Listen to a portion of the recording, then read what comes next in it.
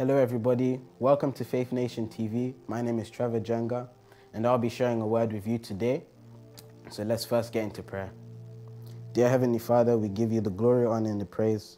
We ask you to be in this place right now, minister to our hearts, teach us your word and show us great and wondrous things, wonderful things. In Jesus' name, amen. So guys, I really just want to ask you a question. Are you saved? Do you know Jesus Christ as your Lord and your Savior? Do you know that He is actually coming back as well?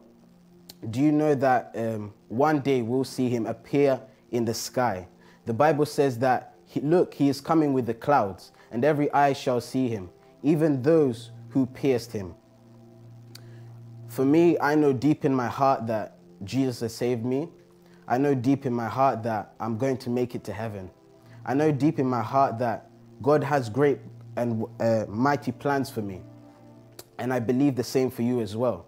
And I hope that right now you would draw your heart draw near to Him, and He would draw near to you.